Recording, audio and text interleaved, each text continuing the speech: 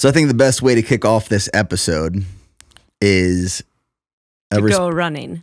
We should have, I think we both went running this morning. I logged 9 miles. You logged a little over 10. Yeah.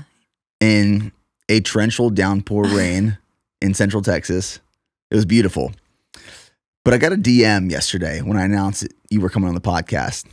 And they said, this episode will be the war of the worlds in terms of short length. Because Courtney wears shorts to run in that are probably longer than my pants. And I wear shorts that are as short as can be. And I thought that was like the best description to how to kick off this episode. Yeah. And neither short is right. Like, people should just wear what they're comfortable in. Personal preference. Personal preference. Absolutely. And I think, having dinner with you last night and learning more about your training and things that I knew just from things you share online and articles, you are, and it seems like you're a person that just follows the path that's natural to you. You don't try to force things. And I think it's so relatable, and it's so cool to see like this, you're the elite of the elite ultra runners, and here you are just paving your own path, doing your thing. And it's awesome to see. Well, I mean, we can talk about ultra running a ton, but I think one of the cool parts is that there is no like formula, like marathon training. We were talking about how you had scripted paces and workouts and everything, and people have dialed in how you do a sub 3-hour marathon. But in 100 miles, like the path to get to a finish line can look a lot of ways. And I think that's one of the things that intrigues me about ultras is that we don't know a lot. And so we all get to just kind of figure out that puzzle by ourselves. Well, you're really just trying to prepare for what is the unknown sometimes, right? Yeah, exactly. And that's what I loved about training for my first ultra was there was a structure to my training, and there is right now for this next ultra. But at the same time, it's pretty loosely structured in terms of just go out and run. Yeah. Just go log some miles. And marathon prep was so to the T, like paces that you almost lose the love of running a little bit in it. And for me, ultra prep has been refining the love of running and what it does for me, both physically and mentally. Yeah, because it's adventuring with your feet. Yeah. And trying not to mess up too bad. Oh, I've fallen many, many times. Yeah, me too. There's very rarely a run where I don't come back bloody. So I would love to know, what influenced you to sign up for your first ever ultra? It was after college, and I had done a few road marathons. And I signed up for those just because I was curious on if I could run 26.2 miles. I thought that sounded insane. And I actually was texting goodbye to people before the start of the road marathons because I thought my legs would shatter and that would be it. I would just be this heap on the side of the road. And when I finished 26.2 miles, it triggered a thing for me where I just wondered what else I could do that sounded too hard, and stumbled into this ultra running world, which I had no idea existed. Signed up for a 50K and thought the same thing. I was like, 31 miles is impossible. There's no way I can run 31 miles. And then I did, and I loved it. And so then it like snowballed into, well, what's the next thing that sounds too hard? And that's kind of what keeps me coming back to ultras is wondering what's possible, and like when we doubt ourselves, what we could actually do if we just tried. I have this saying that I firmly believe in, and it's that doubt is only dangerous when you start doubting yourself. Because, I think most of us can say it, our entire lives, people doubt the things that we say we're going to do. And if you truly believe you're going to do it, chances are you're going to do it. Yeah. But when you start believing that doubt yourself, that's when you start pulling back the reins a little bit. Yeah. And that doubt can grow a lot, especially during an ultra. So like fighting that doubt is part of 100 miles or 200 miles or, whatever distance you're trying to go after.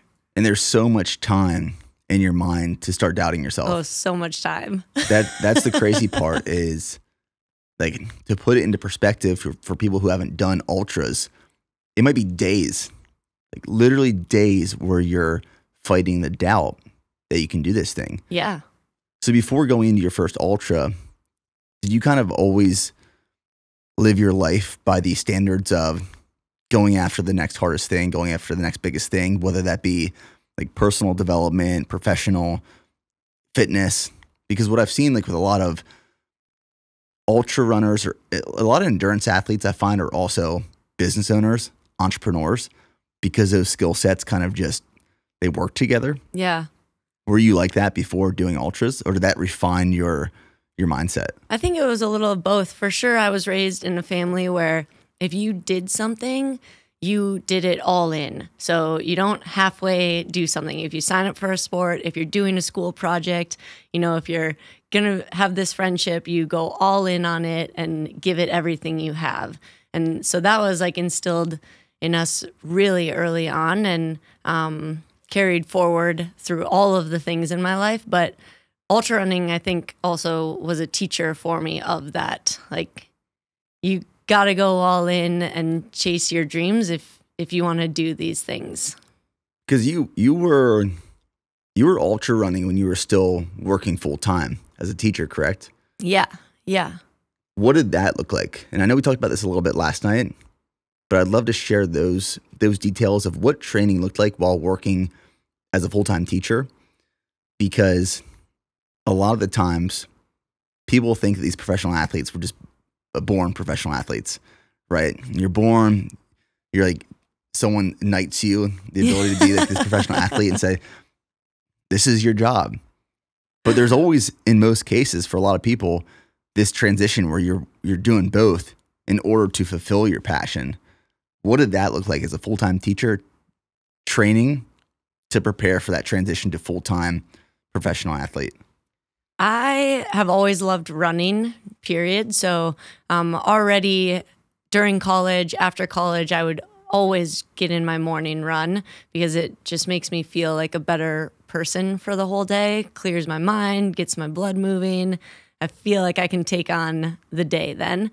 So that was already part of my routine. And then I started signing up for these ultras, and that happened pretty quickly where I was interested in wanting to sign up for more.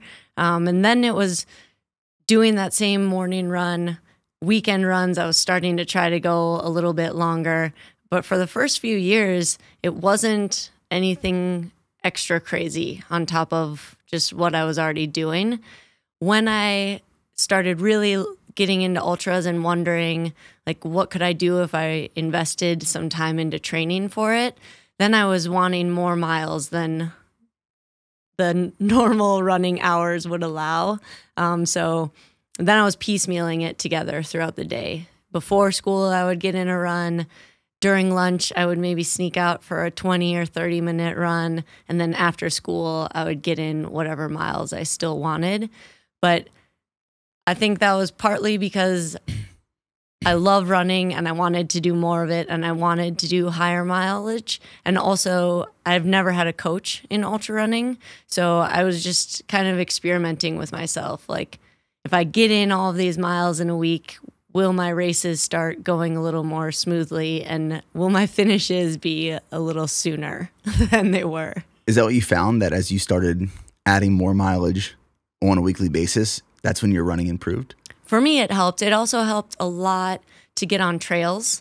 I was running a ton on just the city streets of Denver and focusing then on running trail races. And I would fall all the time on the trails because I just wasn't, like, I hadn't figured out yet how to run on trails. And it takes some time. Like, you have to pick up your feet more. You can't be just scuffling along and mindlessly, wandering along the trails. You're going to eat it every time then. So once I started actually training more on trails and getting in more miles, it was helpful. But that's also one of the things, like, more miles doesn't automatically mean better results. I think all of us are really different. So weekly mileage is very personal for different bodies, I think. Like, Yeah. How many miles do you do a week? Like right now, my weekly mileage is between 60 and 70. And if I'm not training for something, it's lower than that. we'll get to 100-mile weeks Yeah. at the peak of it. For me, it's a lot of mileage. Yeah. Like I feel 100-mile weeks for sure. And like right now, most of my training isn't necessarily based off of mileage. It's time. Yeah. Just running for time. But I did find that like trail running it's completely different running from road running. Road running for me, it's effortless. I can go out, my mind just disappears and my feet are just moving on their own. When I transitioned to trails, which are the trails you ran yesterday around Lake Georgetown, Yeah. I got so angry because I remember it was like a 17-mile run I did this one day, and I'm trying to prep for Leadville 100. I was like, all right, I got to find some technical trails. First like 10 miles felt good, but then as I started to fatigue a little bit, my legs weren't lifting as high. I was tripping every half mile. I was getting so angry at myself for falling. Yeah. But those trails will eat you up too. oh yeah. I mean, those rocks were like really jagged. Well, that's when I ended up switching to a more durable shoe, because being a heavier guy, I was like, I'm gonna fall right through this shoe into this rock. But for me, trail running was also fun because your mind also kind of disappears, but it goes to focusing on where your feet are falling. And I'm not someone that has much experience running trails. So when I was in Leadville, I was watching people who had experience running trails, and they're just running across it like they're like walking on water. Yeah. And I was just moving slow across these boulders and rocks and stuff. But I can see it's one of those things that it's like a mind muscle connection memory. Yeah, it takes practice for sure. But even then, like I still fall. So that's just part of it. If you're trying to like move quickly and learn how to move quicker on a downhill, you're going to eat it sometimes. For sure. Do you have all your toenails currently? Currently I have all of my toenails. Yeah. Do you lose your toenails a lot? I used to. In the past few years, it's not really a thing for me anymore. Maybe I'll get to that point. Yeah. Almost all my toenails are just missing right now. Or you got to figure out your like sock shoe glide combo for your feet. Do you put anything on your feet? No. I think, do you use the Injinji socks? I do. I started using those after Leadville because my toes were so busted up that they were rubbing when I was running. So I found those Injinji socks, the toe socks. And you love them? I love them. So then you should put on some sort of anti-chafe on your feet. So each toe has its like glide in the little toe garage of the toe sock. So I do squirrel's nut butter all over my feet. I like squirrel's nut butter. Yeah. And then Injinji socks and my shoe fit, and no toenails get lost usually, and no blisters. I don't get blisters anymore. I think my feet have kind of become durable to that. Yeah. But right now we're 2 months post Leadville, a little over 2 months, and I just pulled off my big toenail. Oh man. 2 nights ago. I was saving it though. Oh, I was saving it for the intro of a YouTube video, and I took it off. My wife gets so mad. I took it off and I put it in some vice grips and I took it down to her and showed her. And she hated it. Yeah. She hated it. Well, you could make it into a necklace for her or something. Oh my, I think I'd be sleeping outside. I'd be sleeping outside with the dogs. So when you transition to full-time professional runner, what did that moment look like? Like, it was you and your husband, Kevin, sitting down saying, this is the moment we're going to completely shift? Or was it this thing that you were thinking about for weeks and months or even years? Like, what did that moment look like when you said, I'm going all in? Yeah, I'd for sure been pondering it for a while. And just being a teacher, your schedule is based on the school year calendar. So you couldn't just like stop in an instant and change paths. So I'd been pondering it and talking with my husband a lot about like, you know, I'm trying to fit in all these miles, and then there's trying to be a great teacher and a great wife and a great, you know, daughter and friend and all of these things. And it's feeling like a lot right now. So what if I just went all in on something, like pick a path and see what happens? And we discussed how like when we're 90 years old, sitting in rocking chairs, looking back on our life, what would be something that we would be bummed we hadn't tried. And one of those things was trying ultra running full time. So like just see what happens if we stop teaching and go for it. And I'm lucky to have a situation where I could do that because I had no income from running at that time. We were just like, what if the day was wide open to run and train and get better at it? What would happen? And would I even like it? Like, it could have gone where having it as your job makes it so you don't like it anymore, you know? So that was definitely on the table. And I think it came down to just like, why not? Like, try this out, see what happens. And if I failed miserably at it or hated it or it just wasn't working for us like as a lifestyle, then I would pivot back and find a job again. But it seemed like a thing we had to try to feel like satisfied in our future 90-year-old selves when we looked back. Well, it's almost like the saying, and I felt this before in my life, if you try to be good at everything, you're not going to be great at anything. It's like when you're spreading yourself too thin across the board, you're trying to be this teacher, this runner, wife, daughter, like all these things. You spread yourself thin, you can't really dedicate it to that one thing. So how did running then, like how did your performance transition when you went full-time runner? Well, I found out I loved training all day. Like that was sweet. I was all in on the schedule. I wasn't bored. And I was able to sign up for then, races that involved travel or races that were 240 miles long that maybe wouldn't have been as possible with a teacher scheduled job. So that was really cool. And yeah, we've loved it ever since. It's been awesome. When you go for your runs now, does it feel like work, or do you still have that same feeling when you first started? No, it doesn't feel like work, and I'm actively trying to not make it feel that way because I don't want to ruin running for me. I love it. Like I hope to be doing it my entire life, and I love how it makes me feel and just the freedom out running. So I'm definitely hoping to never run into that wall where I like resent it or get stressed about it because it's become a job for me. What is it like for you? I think everyone has something that they love. People that run, they love it for different reasons. What is it that you personally get out of it? I think I love the time in my head and the thinking or just turning the radio off entirely. I love both of those things about it. I think that's what I love too, is especially now where there's so many distractions in life. Like my mind is busy. Yeah. And for me, my morning run, because I love running when it's dark or transitioning to the morning. It's my favorite time to run. Yes.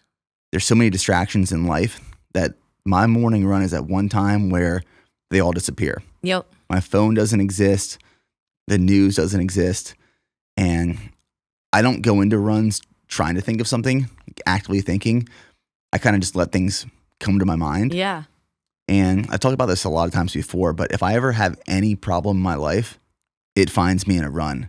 And if it keeps coming back into my mind, I know I need to address it because it's affecting some part of my life. Yeah. And for me, running it started as something physical, but now it's completely like the most mentally freeing thing. And I think about this sometimes because like the reality of it is you're just going out and like moving your body. Right. You're just like, it's like you're walking, but you're going a little bit faster and you're picking up your feet a little bit more. And to explain that to someone that's not a runner, it's really difficult. Yeah. And initially, if you're trying to get into running, it doesn't feel that way. You're like really focused on your breathing, really focused on the steps, like you have to think about the action a lot more. But as you do it more, your body just remembers how, and then your mind gets to wander. Yeah. I didn't think the runner's high was a real thing for the longest time. I said runner's high is bullshit. It doesn't exist. Because when I was in the Army, like running is one of those things that we had to do. We didn't choose to do it. We just knew we had to do it. Right. So it was if I was told we have to run 8 miles for the day, we're running this 8 miles as fast as possible to get it done with. Right. And then we're going to the gym and throwing weight around. And when I transitioned out of the military then and I started running for fun again, it sucked. I'm not going to say it was fun, but it took a long time. I mean, almost years to finally find this high where it was, I forgot I was running. I forgot what I was doing. I came to and it was like 4 miles later. I said, that's the high. Yeah. That's it. And it doesn't happen every time. Like I'll still have runs where I'm like, every quarter mile feels like 10 miles, you know, like they're just the ones that drag on. Those still happen for me. But then a lot of them are where they just feel effortless and the miles fly. So 2012 was your first 100-mile race. What was your longest race before that? Was it a 50 miler? Yeah, I'd done a 50K, a 50 mile, and then I signed up for that first 100. How'd the 50 miler go? It was cool. That's I think what really got me hooked on ultra running. It was in the Colorado mountains, these beautiful trails in Steamboat Springs, and it was awful, horrendous weather the entire time. So we were just getting pelted by rain and hail and wind, and everything pointed to we should be miserable, but all the people around me were just having a blast out there. And that was when it clicked for me of like, this is a community I want to be in, and this is what I want to do with my free time now, is run these. Well, that's what I found about the ultra community is, you know, I've experienced the triathlon community, Ironman races, the bodybuilding community, powerlifting, CrossFit. I've tried it all. And the ultra community is one of those communities I've found that is the most inviting. Like my favorite part of my first ultra was we'd be a mile away from the checkpoints. You could hear people screaming. Yes. And then you roll in and they don't care who you are or what place you're in. Everyone's chanting for you like you're in first place. Yeah. And I was like, these are my people. Yeah. This is who I want to be surrounded with. Yeah, it's really special. And then afterwards, same thing, like at a finish line, no one cares what time you had, you know, what your mile pace was. They just want to hear your stories from your day out there. Like results don't matter. It's a community of like, we went through some stuff out there and we both did it. So now let's crack a beer and talk about it because it's so fun. Yeah, I love stories. Yeah, I'll sit and listen to people's stories all day, and I tell stories just as much as I listen to them. But what happened to that first 100-miler that changed because you DNF'd at mile 60? Yeah, Just 10 more miles than the 50-miler. Yeah. So what happened over the course of that race? I let that seed of doubt just grow really big in my brain. So I started a lot of negative self-talk when my legs started hurting, which it's normal for your legs to hurt when you run that far. Like no matter where you are in the field, it hurts to run that far. So when my legs started hurting, I didn't know that was like what everyone was experiencing. I thought, you know, oh no, my legs are already hurting. I'm only at mile 40 of this 100-mile race. What a joke that I'm out here. Like, who did I think I was to sign up for 100 and think I could finish it? And that negative self-talk and that seed of doubt just grew where finally I convinced myself to throw in the towel and give up at mile 60 because I thought I wasn't cut out for 100 miles. So you didn't really have you didn't have expectations. You didn't know what to expect going into it. No, I just wanted to finish. But for sure, I wanted to try my best at it. And probably my pacing was off, probably nutrition was off, but the thing that ended my race was just self-talk and how I became so negative and convinced myself to stop. Do you remember what your nutrition strategy was for that first race? I think I was just popping jelly beans in every once in a while. I love it. I didn't know anything about ultra running. I had done those few road marathons where people just take cups, Gatorade cups off of a table every couple miles. I didn't grow up where you ate during athletics. Like I didn't really understand that it didn't make you tougher to not drink water and to not eat. It actually made it like really silly. So it was a whole learning curve for me about nutrition. And that was a factor in dropping probably. But the thing I can point to the most is just my head. Like everyone's legs feel like that at 60 miles, but my brain was like too negative, and I didn't understand the mental side of running yet to like click on being tough in my mind to overtake the pain in my legs.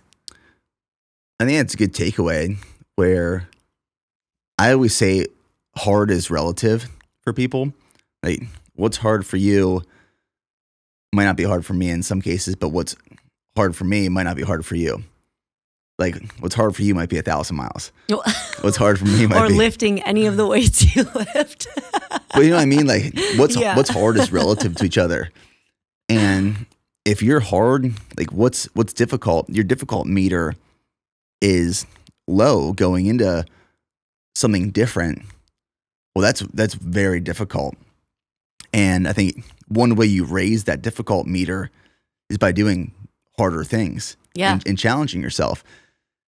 And that's why, one, I love running, but also another reason where I think ultras are so great, whether you're going to compete or just finish it, because you're challenging yourself with something where you're not going to run 100 miles and not feel it. Yeah. At one point, you're going to feel 100 miles, and it's going to challenge you, and it's going to hurt. And that's one way to kind of raise that meter to, okay, now I can withstand this threshold. What's the next threshold? Yeah. Yeah. So yours is a meter, and mine I think of as the pain cave and like chiseling it out to be bigger. So every race I can go in there and make my capacity for that suffering or for pushing through things a little bit bigger by making this pain cave larger in my head. Do you enter the pain cave now at a later point, or is it you can be in the pain cave deeper? It's all just an image that I've concocted for myself, but I have this image in my head right now too, where I'm like picturing this cave. Yeah. So I enter at the same point, but I'm trying to make it as big as possible. So like tunneling in different directions, maybe depending on the challenge or the type of race it is, or just making areas like wider and bigger so that there's more room to go in there the next time when I encounter it again. What's the deepest you've been in that pain cave? Pretty deep. I want to hear it. I want details. I don't know because like when you go back there, I don't know, like I know that I'm in it and I know that I'm chiseling and that my whole purpose of doing these ultras is to find that pain cave and make it bigger. So like I know that it's happening, but oftentimes it's such a world of hurt that like everything else is kind of a blur. Like it's just laser focused on moving forward and like burrowing in as far back in my brain as I can to keep my legs going. That's epic. I think it's one of those things that more people need to experience. That's what I found, up until Leadville 100, I'd say the hardest thing I've gone through was Ranger School. But that wasn't over 30 hours. I was there for 4.5 months.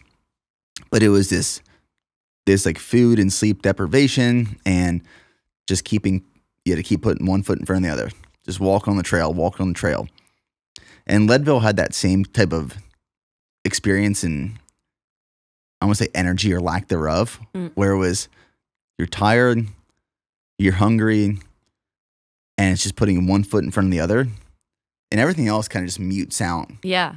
It's almost like you have headphones on, and everything else is just... And like blinders. Yeah, you have blinders on, and it's muted.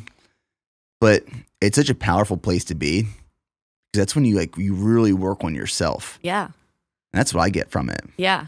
And that's the part I didn't understand when I dropped out of that first 100. I didn't know that when your legs feel like they're failing you, you can switch to your mind. And like I didn't understand the connection and how powerful our brains can be in overcoming that physical hurt where you feel like you couldn't take another step. If your mind just makes you and stays positive and doesn't let the doubt creep in or grow, then your body will follow. When did that click though?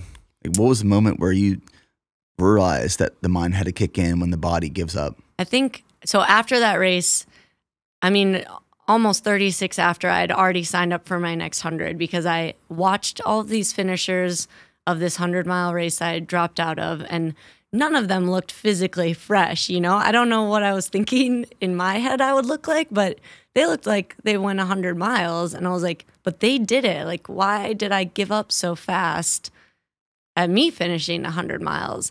So I had signed up for my next one. And in the next 100-mile race, I think it really clicked for me because there was going to be no quitting at that one. And when that's your mindset, you have to stay strong in your brain. Even though my body was failing me, in that next 100-mile race, I cried for the last 10 miles of it because it hurt so bad. But I just knew I wasn't going to let myself feel that quitting feeling again. And so then I was finding like, oh, my brain is actually the thing, the locomotive right now. Like that's what's propelling me forward, even though my legs hurt so bad.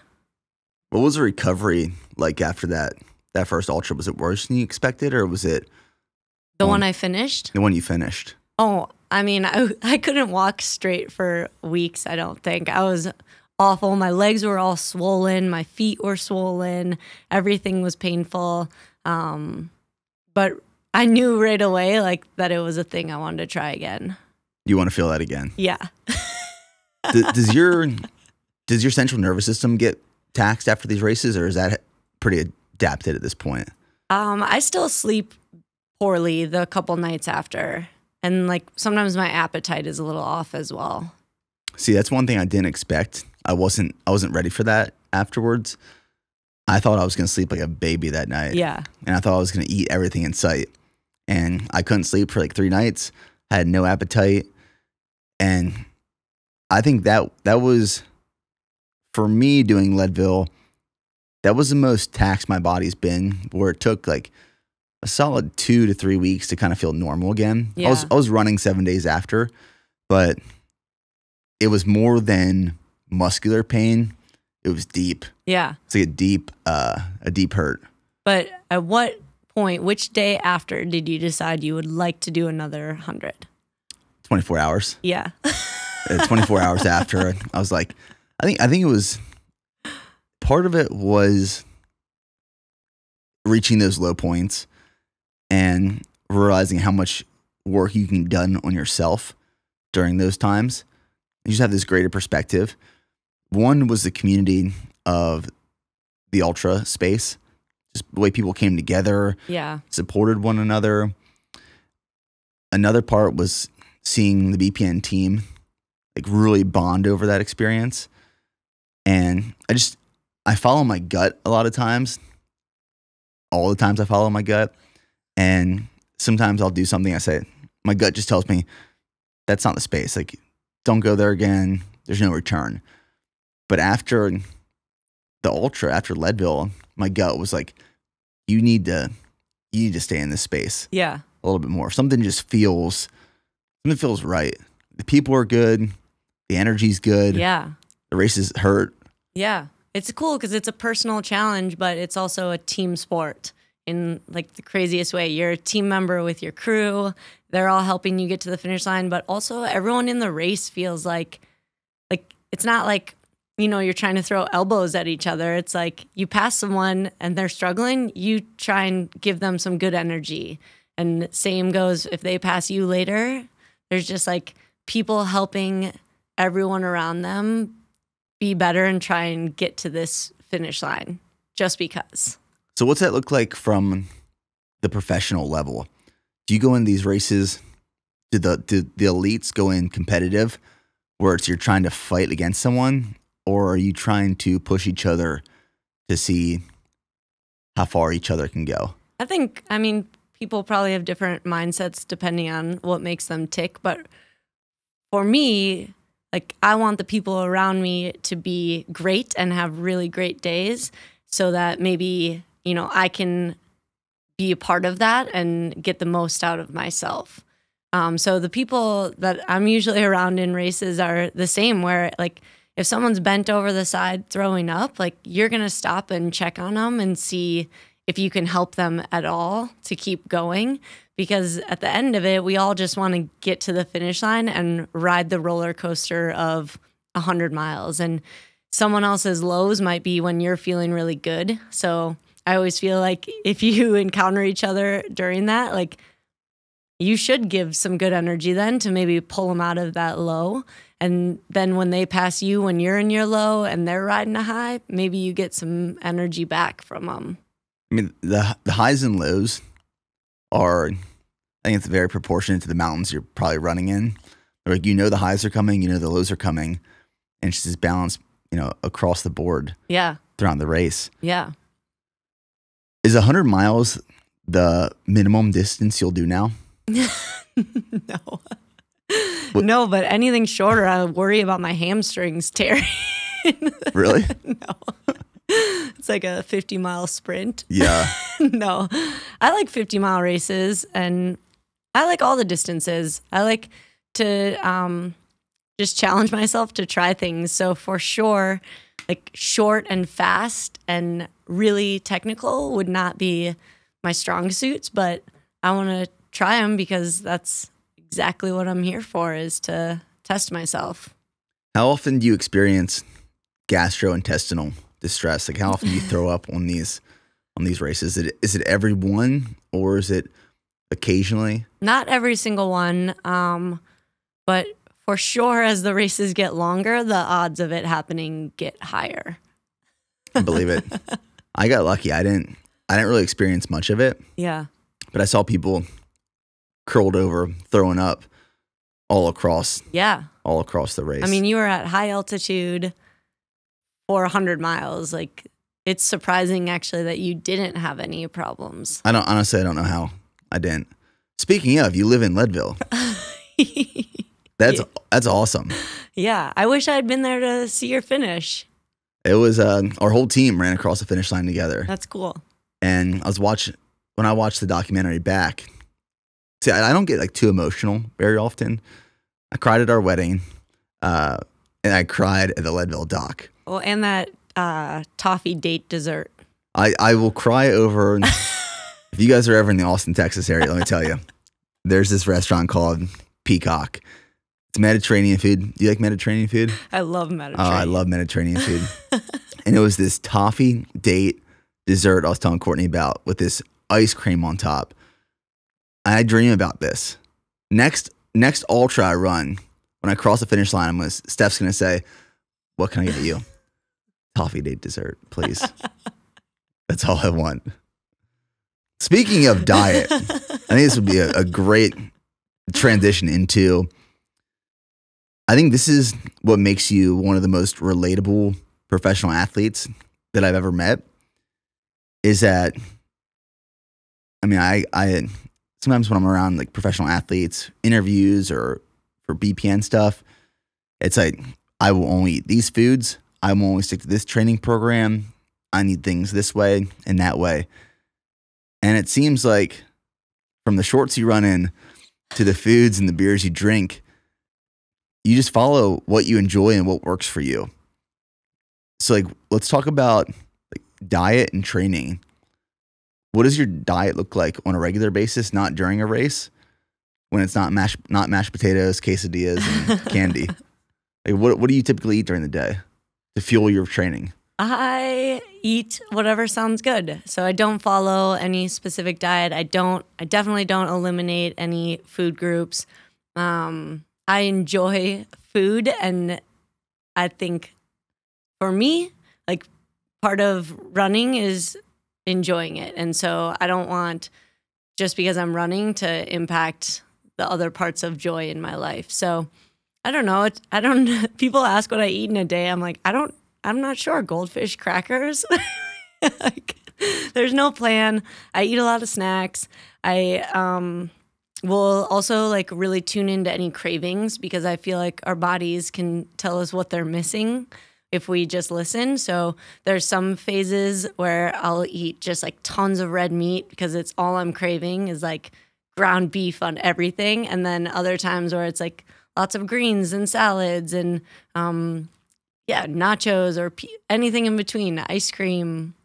Would you say you're pretty in tune with your body at this point? I'm trying to be, and I'm trying to really trust that I am and trust my body to tell me what's going on. So same with like mileage, because I don't have a coach, you know, I might like use myself as an experiment and try out a different sort of week or a lot more miles than normal or different sorts of miles. And then I try to tune in, like, what did that do? Like, what's the domino effect happening here because I tried that thing? When you like say you're just running for a normal week, how many miles do you think you're logging? And you're not prepping for something. Yeah, I'm averaging like 115. So what's a day look like? I think last night you said you go out and you run anywhere from 2 to 6 hours a day. Well, so my morning run will be my longer one usually. And yeah, I guess, I mean, if I'm running a normal week, that one might be anywhere from 2 to 6 hours. And then I might in the afternoon join my husband for his 45 to an hour run just to hang out with him. And is that every day, or how many days a week are you running? I'll run most days. Yeah. I don't have a prescribed day that I take off every week. Some weeks I won't take any days off, and I'll string together a couple weeks like that. Or some days I'll take a couple days off because I'm just feeling a little more run down than normal. That's what I found with like kind of my programming over the last couple of years. Transitioning into the endurance space, I hired coaches, and I still work with coaches because I didn't really know what I was doing or getting into. And what I've learned over time, even with strength training, like for strength training, I auto-regulate my workouts. I don't really know what I'm training that day until I get to the gym. I start warming up. I'm like, today legs feel pretty good. I'm gonna do legs. Or back feels good. I'm gonna do back. That's unusual for weightlifting, right? It is, like yeah. Normally people are just like leg day. Yeah, usually there's a strict structure. Yeah. And I'll try to hit body parts certain number of times each week, but I don't know exactly when I'm going to hit it. Okay. Just based off how I feel. And what I'm finding with running too is sometimes for me, my best weeks of running are when I just go run based off feel. So if I start running, I'm like, today's not the day. I'm just going to run for like an hour. But then there's some days like last Saturday where I was running for 3 hours and it felt like I was running for 45 minutes. Yeah. You're just cruising. Yeah. And and that's when it's really fun. Yeah. And then you're like listening to your body. So it's telling you, push the gas pedal all the way down today, or today's not the day for that. Like mind yourself. So when you go into a prep, then, you decide to do a race, does anything change, or you just hold that? I'll keep the same basic structure for it, but then I will like find out a little bit about the course that I'll be running, and say it's like the Hard Rock 100 goes over a 14,000 foot mountain and has tons of climbing in it, or there's fast, flatter races. So I'll pay attention to what kind of terrain I'm headed for and try to include that a little bit more, but the same basic structure is still there, and it's still definitely just listening to my body and what the day will hold. Sometimes when I leave the house, I don't even know, like, if I'm saying see ya in 2 hours to my husband or like see ya before the sun goes down. Like, oh, my wife says, "What time are you going to be back?" And if I'm not back by that time, she's in her car. She thinks really? She's like, "You got hit by a car. I know it." Well, it's good she's looking for you. I mean, it's not ideal how I leave my husband hanging like that, because then he has no idea, when to start looking. You carry a tracker on you, a Garmin tracker. Or if anything? I'm gonna do a big mountain day, I'll for sure have some sort of tracker. Have you ever had to be rescued on a run? No, I have sent a message that was like, "Please bring me a burger because I'm starving." I love that. Of all the races you've done so far, what would you say is your favorite? What was the most enjoyable, most memorable, most fun? I think it's impossible to choose, but if I had to, I think the Moab 240 was really, really fun. And it also like blew my mind that our feet can bring us 240 miles. Like that was a really cool door to open for me of like what's possible and made me intrigued by those really long distances. I would love to hear more about that race because you got first place at that race. And I think you beat the second place finisher by more than 10 hours. I can't wait for you to do that race. I want to do that race. Yeah, you're going to love it. It's so cool because you're out in the desert for part of it, through these canyons. Like, it feels like, I mean, nothing really is out there. There's not even insects or birds that choose to be out in some of these places. It's so, like, remote and hot. And then other parts of the course, you're in really high, snowy mountains. So you get all of it. You also can see parts of the course from other parts. So you'll be standing, like, over in these canyons, over in this part, but you're looking way over and you see the silhouette of these mountains, and that's where you're headed. And it's like the craziest perspective to see that you're going there with just your footsteps. What's that course look like? Is it multiple loops? One big loop. It's one big 240-mile loop. Yeah. Oh my gosh. Yeah. Candace Burt, she's the race director, and I think that was part of the idea is to make these non-repetitive 200-mile races wherever she can find a cool course for it. So she has that one. She has the Tahoe 200, which goes around Lake Tahoe. Amazing. Also recommend that. And she has one called the Bigfoot 200, which is up in the like Pacific Northwest area. Have you done Bigfoot? I haven't. No. Do you want to? Absolutely. Yeah. I really like the idea of I want to do a race over 200 miles. I felt 100. And I mean, for my first 100, that one, I felt that. Yeah. That hurt. Yeah. But I want to know what 200 feels like. So if someone at the Leadville 100 finish line had turned you around to go again, like, would your legs have gone with? I think my mind, my legs wouldn't want to go with, but I think my mind could take me another 100 for sure. Like that fourth Hope Pass would have been so hard. I think a shed of a tear would have dropped down my eye at that point. Why is it so steep? Well, I remember I went into Leadville with because sometimes when I announce I'm doing these things, and when I announced I was going for a sub 3 hour marathon, when I announced I was doing Leadville, there's a lot of doubt. There's you will never do this. You're not going to do this. For me, when I got to the starting line of Leadville, I was like, I'm finishing this race whether it kills me or not. And I think you get out there, and for me, I built up Leadville over so many years because I kept putting my name in the lottery and was finally selected. And I was out there and I was like, I'm running the Leadville 100 right now. I was at the top of Hope Pass, and it was beautiful. Yeah. And it was a site you could only get to by walking up to. Yeah. You can't drive. To get the checkpoint there, they use llamas. Right. Right? So it was one of those things where I realized I was doing this thing that not many people get the opportunity to do. So it was how do I find more of these? Yeah. How do I push it to that next step? Yeah. 200. 200 plus. Yeah, Moab just sounds epic. What's the climbing like at Moab? There's for sure climbing. It's all kind of in the back half. So the first half is pretty runnable desert stuff, but still kind of rollers. And then the second half is where you're in the LaSalle mountain range. And that's when it's like real mountain terrain. But I don't remember. Maybe in 200 miles, it was like 30,000 feet of climbing. Okay. I'm not sure. And you operate pretty well off of little sleep, right? Well, it's one of the puzzle pieces of wanting to do these really long ones that I'm intrigued by is like, how do you master the sleep game so that you can get the most out of your body, but still recharge it enough to keep going?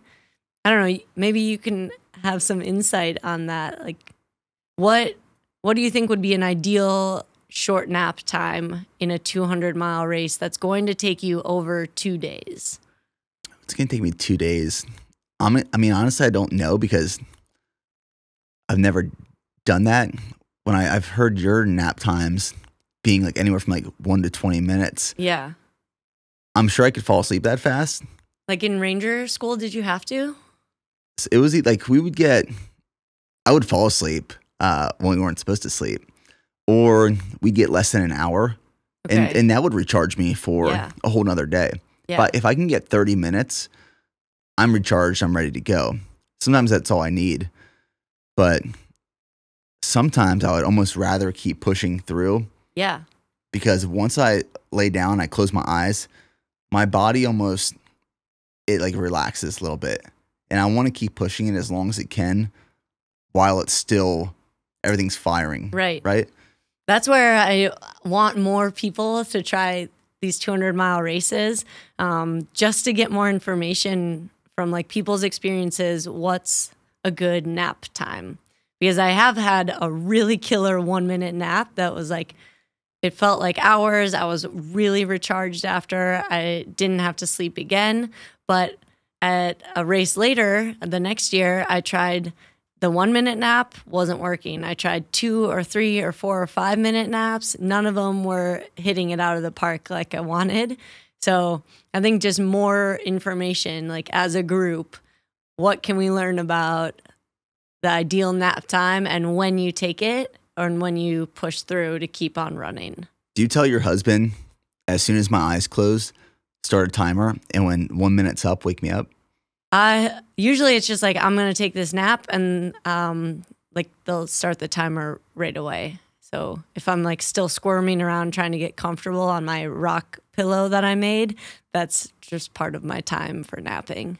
Is it one of those things too, like, you know, when you wake up, your alarm goes off early in the morning and you turn it off and you close your eyes for like 30 seconds, but your subconscious knows that you need to be up, so it wakes you up like a minute later? Is it the same for that, where like you want to fall asleep and nap, but your body knows it needs to wake up to finish this race? I think kind of. And also like I want to be racing, you know, like I'm trying to get to that finish line as fast as I can. So figuring out how to shut down all the systems so that it can relax for the 1 minute or 2 minutes is part of the game, I think. And then do you hallucinate when you're out there running on little sleep? Yeah. Every time? Well, if I'm lucky. So it happens in the dark usually for me. If I've been out for more than a day, then it's pretty much guaranteed I'll hallucinate some things. Have you ever hallucinated during the day? I have, yeah. That's real hallucination. Yeah. I actually, this summer at a race, hallucinated during the day that this person was sitting with their back. They were sitting on the side of the trail, but their back was to the trail, and they were playing a guitar. And as I was running up towards them, I just was so baffled. Like, why wouldn't you face the trail and play your guitar for all of us? Like, why are you hogging it? And then they weren't even there. Because I think hallucinating at night, I think that's pretty common. Mm-hmm. I'll hallucinate at night with like lack of sleep. Yeah. But I've never hallucinated during the day. Did you hallucinate at Leadville? Yeah. The last like 10 miles, I did. The last 10 miles, I was really having trouble to breathe too. I was wheezing and I couldn't get a deep breath. And Jordan, our creative director, his wife, Michaela, was pacing with me. And I was behind her and I kept seeing like things up ahead. And I thought they were checkpoints, like people sitting at checkpoints. I was like, why are there only 2 people at this checkpoint sitting down on chairs? And I get there and there was no one there. Were you saying it out loud or just in your head? In my head. Yeah. So I knew, I was like, I'm pretty sure that's not there, but I wonder if it's there. Yeah.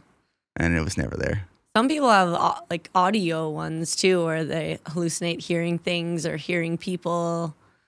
Little lights will like trigger it sometimes too. Like at Leadville, they had the chem lights on the trail. It was a very well lit trail at night, but those would trigger it where I thought the chem lights were certain things.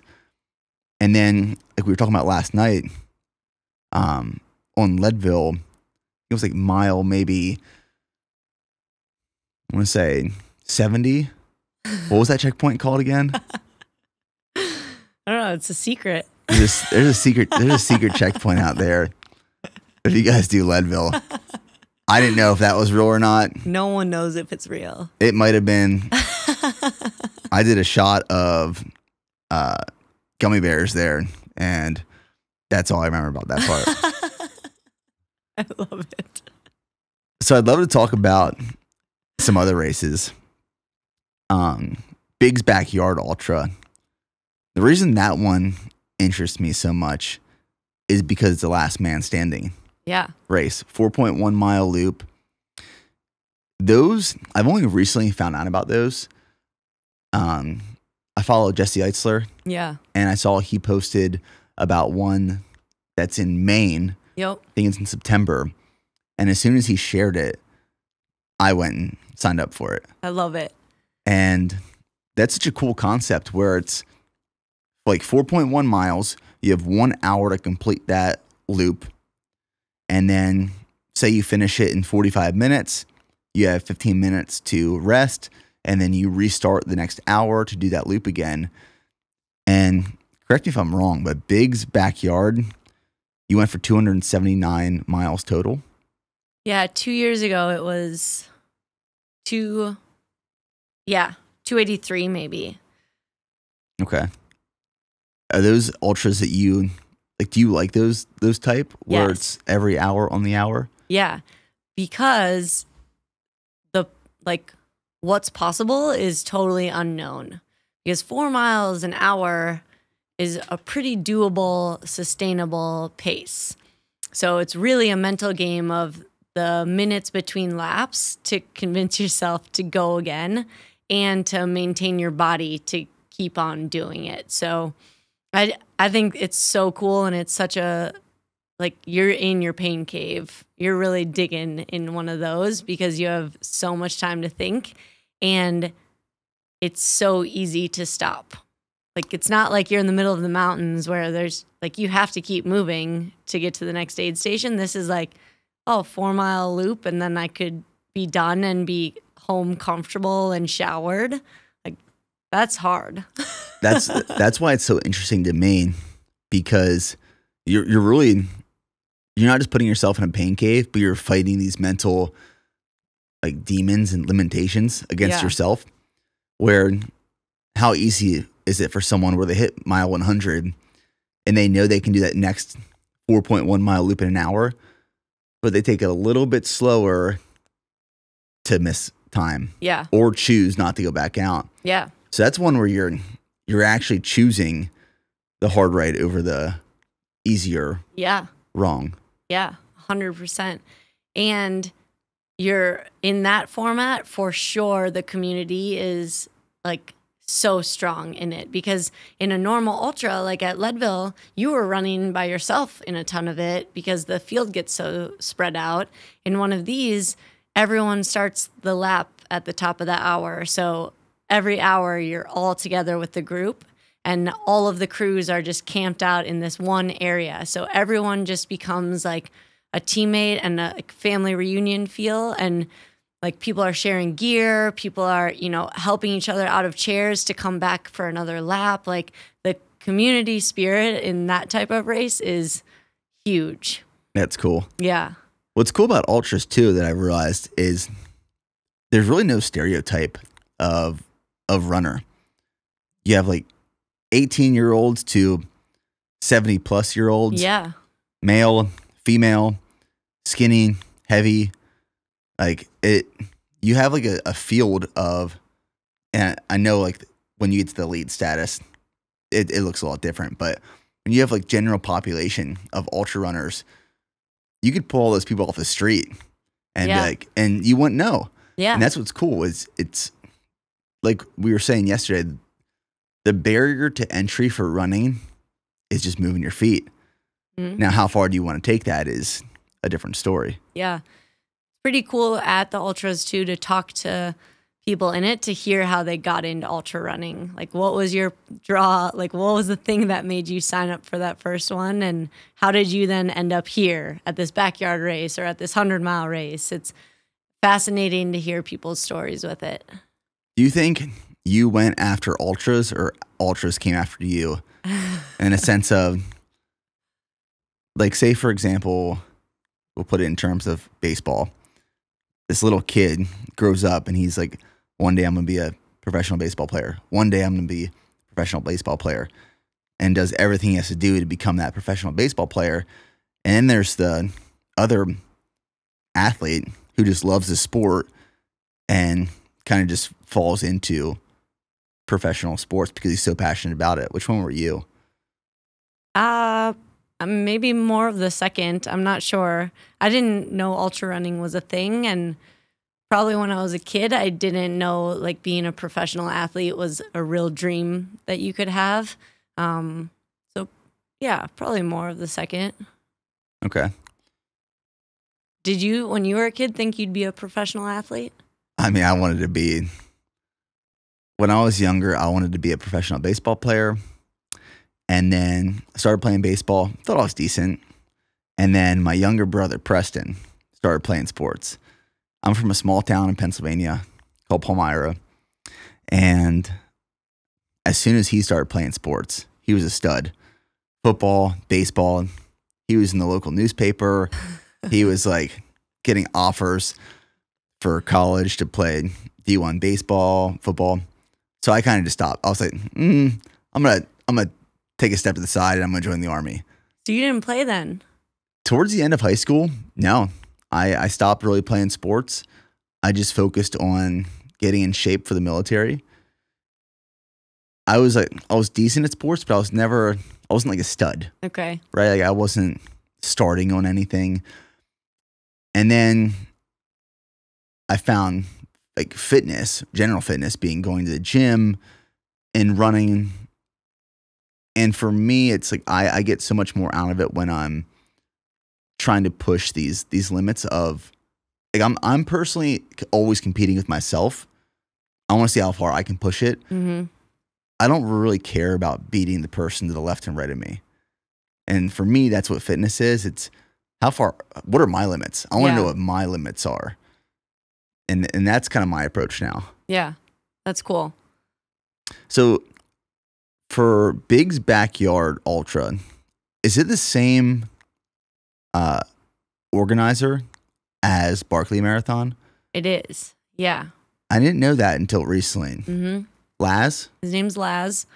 And he has a ton of great races, all of them these like evil but wonderful plans to help people see what their limits are. So the backyard concept is perfect for anyone. Even if you're not going to stay in it to try and win it, you could surprise yourself with how many miles you can run when it's 4 at a time. Like it's a very bite-sized chunk at a time. Same with like the Barkley marathons. He was like, let's have people test themselves out here in these woods with, you know, a compass and these books they have to find and help them see what they're capable of. Or he has a race across Tennessee, like it's Bull State. It's all the way across the state of Tennessee, where you just like get your aid stations from gas stations. Like you're just fueling yourself along the way. Oh, that's cool. Yeah. So he has a ton of crazy concepts. Or there's one called a race for the ages where depending on your age, you get that many hours to run and then it's a straight winner. So like someone who's 80 has 80 hours to accumulate miles, and then they're racing against someone who's 24 who has 24 hours. I love these concepts. Yeah. Because when you look at like marathons, you know what you're getting into. All right, I'm going to go run 26.2 miles. This time I'm going to run it in San Francisco, or this time I'm going to run it in Germany. Right. Or like, you know what you're doing. You're running the same distance. Yeah. I love these different concepts of ultras where it's still like ultra, but there's really no definition to that. Yeah. Like these organizers can make it what they want it to be. And I came across the Barkley Marathons a few years ago. I watched Gary Robbins' documentary, Where Dreams Go to Die. Highly recommend. Oh my gosh, I've watched that so many times. Yeah. Last time I watched it, actually, me and my wife were on our honeymoon in Cabo, and I was prepping for Ironman Texas at the time.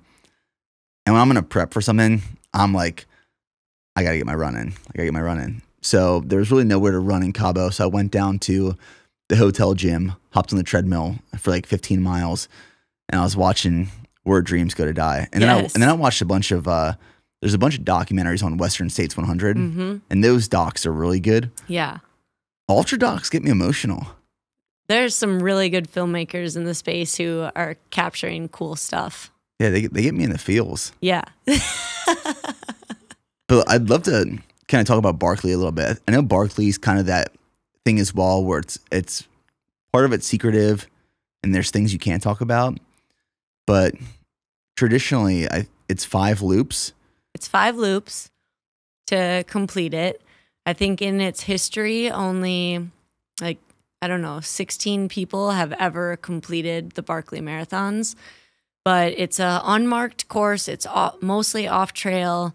And you're out in these woods of Frozen Head State Park, which is very hilly. Like, it's a very hilly state park. And you're trying to find these books that Laz has placed out there to prove that you did the loop. So when you get to a book, you have a bib number on, and you rip out that number that correlates with your bib, so that by the end of the loop, you have all however many books, and you can prove that you went to all of them and did the course. And then if you can do that, you get to go out for another lap. But you're just navigating with a paper map and a compass, and the weather in that state park is like always, I think, just terrible. It's foggy, it's rainy. Like, these weather systems just like sit on the peaks in that area, I think, and just like wreak havoc. and you finished 2 laps? I finished 2 unofficially. My second lap was too slow to count for an official 2 lap. And do you want to do it again? Oh, yeah. Yeah. It made me like, it was so fun. We were just sliding around in the mud out there. It was awful weather, but it just felt like such an adventure, and like time stopped. I had no concept of time. It was either daytime or it was nighttime where I needed a headlamp, and that was my only gauge on like time passing. Yeah, so I would for sure like to go test myself again. Did they allow you to wear watches that year? Nope. No watches. Everyone gets issued the watch you're allowed to use. So in the past, he's done like just an old school like Timex or Casio. Yeah, where it just tells you the time. And this past year, he issued us these like pocket watches. So it was this big metal chain and pocket watch where you could click it open and see roughly the time. But it doesn't even matter. Like, mile splits out there, no one cares. You're just like getting from one book to the next and trying to make it back in time to go again. And was it the train that got you, or was it the land navigation that got you the most? Yeah, it was kind of a combo of the land navigation and the weather. So fog rolled in, and it was raining and really cold, and so we just started making some poor navigation choices, or not making choices. Do they give you a map before you go out, and then you have to follow that map to the books? Yeah, there's a map involved. This sounds mysterious, and it makes me want to do it even more. You would love it. Yeah, it's crazy. It sounds so cool. It's a cool adventure, and I don't know, the fact that barely anyone finishes it, I think makes it really intriguing. Because then, what's it take to get out on lap 3 or 4, or if you're in lap 5, like, how far into your pain cave are you? I would love to experience that. Well, I remember watching the documentary, and it was like Gary, or it was I forget the gentleman's name, but he was really in the pain cave, and he was right on pace with Gary for a lot of it. I think it was Jared. It was Jared, yeah. Jared Campbell. Yep, that's it, Jared Campbell. He's finished it multiple times. He has. Yeah. I remember seeing him and I was thinking, that man, like something changed in that man when he was out there. Yeah. That was an evolutionary transition in life. But no, that one seems super cool. So what I'd love to like hear more about is when you're racing these ultras, I'd assume that it starts out mostly as physical, but at some point in that race, physical dies off and then it transitions to all mental. What does that look like? What does that feel like? Do you know when it's like, click, okay, now the body's done, the mind is here. What is that experience? I think it toggles back and forth for me the entire race. So some races, you start out and your body is fine. You're at very low miles, very few hours of running in general. So you're feeling really good still. And then slowly it like creeps where your mind is pulling a lot more of the weight than your body is doing at that time. And then it'll switch back where you're feeling really good. You're running on clouds again. And then sometimes it'll just sink into there is no more physical left. Now it's just a mental battle. And I try to just toggle as smoothly between those as possible and like take the course and the day as it comes. And so not to panic, like if you're switching to your mental really early on, to not, judge the next 100 miles based on mile 2. Like just stay in the moment, stay present, and take whatever's thrown at you as best you can. Do you think after every one of these races, you grow and evolve a little bit? I hope so. Is that the goal? Yeah, it's absolutely the goal. Yeah, for me, that's why I want to choose harder things. I want to chase these bigger obstacles in life because it's like, what is my capacity? Yeah. What are my capabilities? And you don't know what's untapped until you try to tap into it. Right. You don't know what you don't know. Yeah. It took me a long time to realize that, where a lot of people live their entire life with this untapped potential and they don't know how to get there. Yeah. Yeah, which I think, ultras are a great example of what you can try and like tap into that new thing, but it doesn't have to be running. I think you can do it in anything, just to like try and be a little more uncomfortable, because that's when you get to see, like, could you go even farther with it, or where are you at with it? Like our slogan here at BPN is go one more. And the more I learn about ultras and the ultra community and the people that are in the ultra community, I think there's very rarely a time when someone signs up for one ultra and says, nope, not for me. But it seems like time and time again, if you have the ambition, the courage, and the commitment to sign up for an ultra, that probably says something about your personality and who you are. And you're probably going to sign up for something bigger and larger after that. Like, I think you're a prime example of, okay, let's go after this 500-mile Colorado trail. I won't be surprised if you're like, I'm going for a 1,000-mile race next. Yeah, I would love to. For sure, I got to try 500 again because I didn't make it, and I think that distance is pretty intriguing. And what a fun way to spend a week. It's like a mind-blowing 500 miles. Yeah. 500 miles. Man. Well, I think so many people like search for these opportunities to be quote unquote harder or tougher. And people will go to massive extents to try to find like this part of themselves or see what their capabilities are. But it's almost like, here it is. Like, it's on this platter. Sign up for this ultra. And yeah, I think for most people, even if you're not a runner, you're going to learn a lot about yourself from an ultra marathon.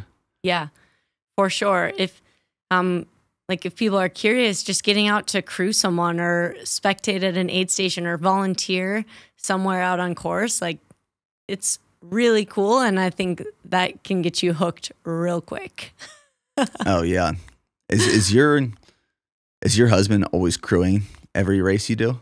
We try to. Like, since I stopped teaching and went all in on this, we decided like this is also a perfect opportunity to then travel to these races together and make this a thing that we share. And I'm really lucky that he loves crewing, because then we get to make all of these memories together doing something we both enjoy. And yeah, to laugh about them afterwards, or, just share all of those moments, because that's what we have at the end, is all of these memories we create, all of these moments we share with people in our lives when we sit on our rocking chairs when we're 90. Like, that's what I want, is heaps of those, and to enjoy it as much as possible. Yeah. I know there's this quote by Matthew McConaughey, and it says, less impressed, more involved. And ever since I heard that, it's really stuck with me, where sometimes it's really easy to live a life that is, look at social media. A lot of things on social media are there to impress other people. And if you stop focusing on that and focus on being more involved, it not only brings more fulfillment to yourself personally, but it expands to all the people around you. Yeah. I think it's a powerful one. Yeah. That's cool. But yeah, so Kevin does come to crew me, and he'll pace me sometimes too during the races. And I have some friends, and like my parents have been to races, just like how your movie depicted it, and your crew being all in on this goal of yours. Like, that's, I think, one of the most fun parts of ultra running, is having your team and feeling like it's this group goal that you're trying to get. Well, that's why we went with the campaign name, More Than the Miles. Yeah. When we were trying to think of, because we knew the intent of what we wanted to do with that film. We wanted to show how the entire team was involved in this process. And it was just my job to just move my body on the trail. You had the easiest job. I did have the easiest job. Yeah. I had nothing else to worry about except just putting one foot in front of the other. Yeah. And then Tyler came up with the name More Than the Miles. And for me, that said everything. Yeah. Because if someone like looks at your career and says, oh yeah, she ran 100 miles here, 240 miles here, 500 miles here, like that distance doesn't give it justice to what was actually experienced. Like the transformation internally, the relationships that were built, like the depth to what was done during those miles. And when I was younger, I didn't understand that about running. Running was just running. Mm-hmm. But now I understand, and I'd say I'm starting to understand the depth to what it can do. And it's powerful. Yeah. Yeah. Oh, I'm so psyched that you want to do more ultras. I'll be reaching out to you soon about the Barkley and Moab. Yes. Well, Courtney, I greatly appreciate the time. Thanks for making the trip into Texas. Thank you. Hop on the podcast. Really means a lot. Thank you. I'll talk to you soon.